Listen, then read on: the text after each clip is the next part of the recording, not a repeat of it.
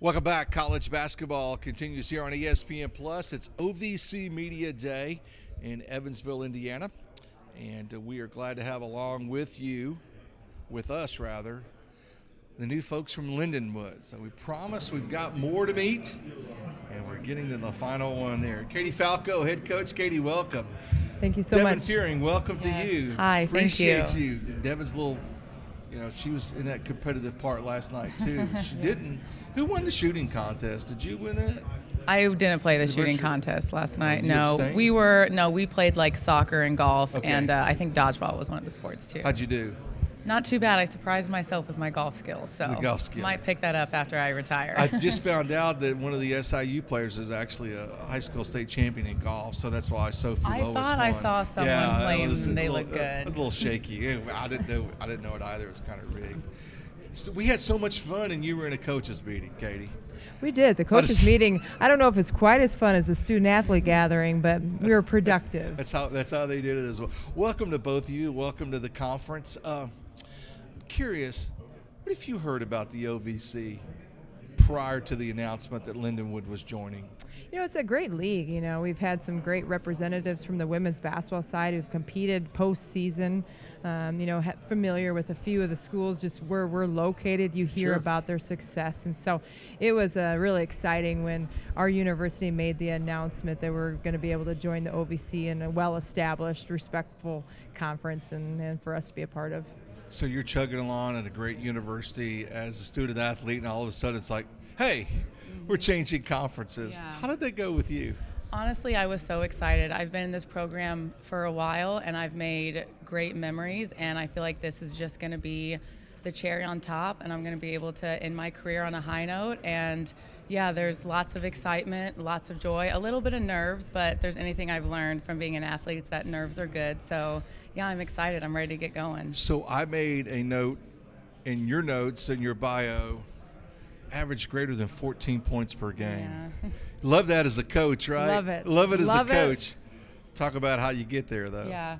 Honestly, I wouldn't be able to do it without my teammates. You know, basketball is a team sport, and I owe it all to them. I owe it to my coach to put me in those positions to be able to score. And yeah, I feel like with my experience and my maturity, that also helps a lot too. But yeah, I mean, if you love the game, it'll love you right back. So do you look forward, and the answer is probably pretty obvious, but do you look forward to new places along the road, new gyms, new arenas to play in? Yes, no, absolutely. Earlier today they asked me what am I most looking forward to, and I said the travel, just to be able to make new memories again and experience new things. And yeah, the atmosphere of it all is going to be really exciting, and I'm really looking forward to the opportunity to play new opponents and make a name for ourselves, and I think it's going to be a great year. I'm curious about the preparation level, Katie, as a coaching standpoint. Is there a lot?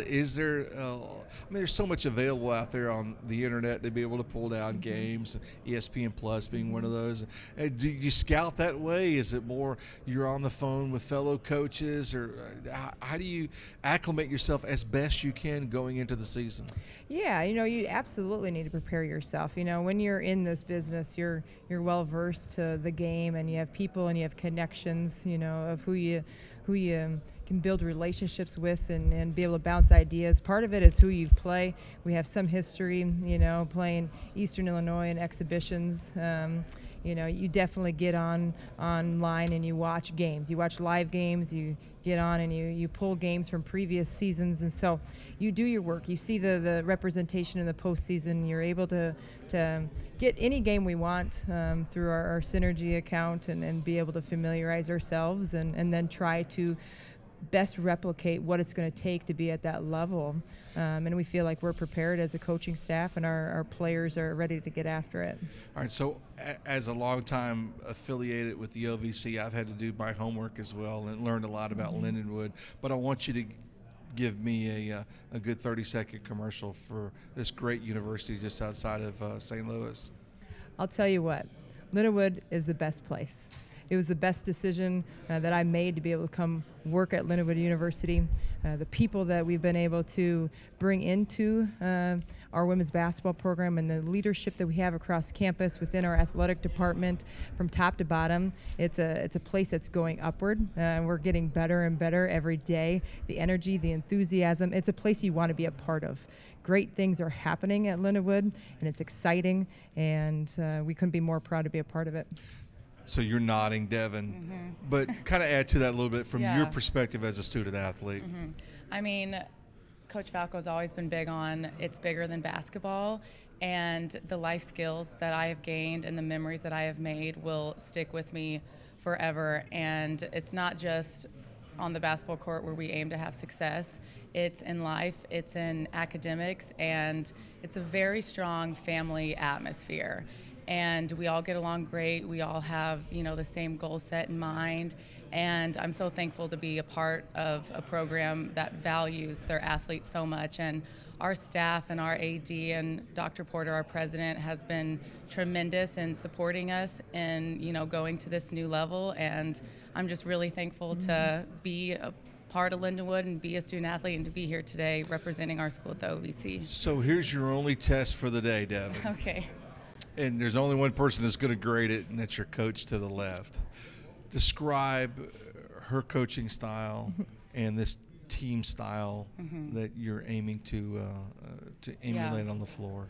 Well, with our team style, I think this year really, because we're new to the OVC, we just want to be gritty. We just want to work hard. We want to make a name for ourselves, and we want to step off that floor knowing that, we gave it our all, and all that really stems with Coach and her mentality and the way she leads us, and she cares about us so much as people, not just as basketball players, and you really feel that love and support for her. And so not only do we do it for her, we all do it for each other. And she's great, and I love her, and we've had great memories together. We've been together a lot of years, and yeah, she's awesome. So you're probably about the 17th or 18th interview I've done so far today, and I have yet to use the word gritty.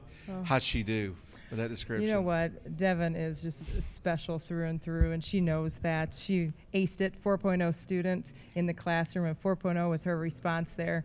I just can't say enough positive things about Devin and how she's embraced me and how she's been able to move this program forward on the court, but more importantly, who she is as a person. So I love you too, Devin. It's a really cool opportunity when you have the ability to be able to connect with somebody. And, we coach to make a difference. That's why I coach, is to hopefully to be able to make a difference.